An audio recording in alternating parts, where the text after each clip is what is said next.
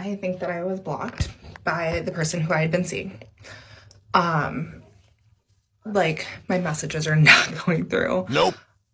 I, like, sent a text last night saying goodnight, and I normally get something back, and I didn't. And when I tried to send a message this morning, like, it's not going through. But it goes through to all my other friends. Like, why does this keep happening? Bruh. And I know that this isn't, like, a me thing. Literally makes me so sick. She's really panicking over this. And the funny thing is, this might have been a situationship that she was in. Now, if you don't know what a situationship is, it's basically friends with benefits. Question is, would you date a guy without a car? No, probably not. Really? Yeah. I mean, I don't have a car, but I don't want to drive. I'm a really nice guy, though. I'm sure, but I'm not a chauffeur. Alright, fair. I respect that. She wants a guy who's gonna lead. You gotta be a leader. I'm off the apps. I'm deleting them. I'm never, ever, ever using a dating app again. Because I don't trust anybody. You can just be whoever the fuck you want on there. Just give her a few days and she'll be back on the apps like they always do. And the last person that I dated was not the person I thought they were.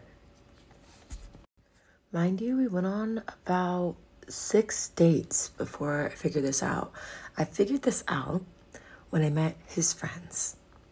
This is key for girls who aren't really sure about someone. He met my friends 2 weekends ago. Went really well. He was all buttoned up, very nice, very respectful. Everybody really liked him. I guess you gotta be on your best behavior when you meet new people, and that goes for her too. He asked if I want to go meet his friends for St. Patrick's Day. And he's like, no, you should just come and just meet them. These are his best friends, mind you. Like, we're trying to get to a certain level. This has potential for this person being my boyfriend. I'm gonna like make the effort, go see his friends, try and make a good impression, see what's up. Are you sure the guy was trying to be your boyfriend though? I get to the bar. There's girls like, and guys like, bruh.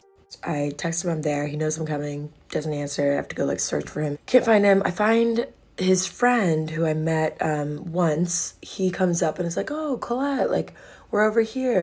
I go, and I got a really good impression from this guy the first time. I go to meet the group over, and I see the guy that I'm dating, who's, mind you, like very shy and reserved with me, but we're like slowly opening up. So I walk up to the group, and he's like in the group, but he looks at me, and he like walks over so that we're in the middle of the circle, and he just like starts putting his tongue down my throat, like full on makeup, which he doesn't even do when it's just the two of us. It looks like he was trying to put on a show in front of his friends. Guys do that all the time. And I was like, whoa. So I kind of like pulled back. And I'm thinking like, okay, he must be really drunk. Like, what the f? Gets way worse, way worse. Starts introducing me to his friends.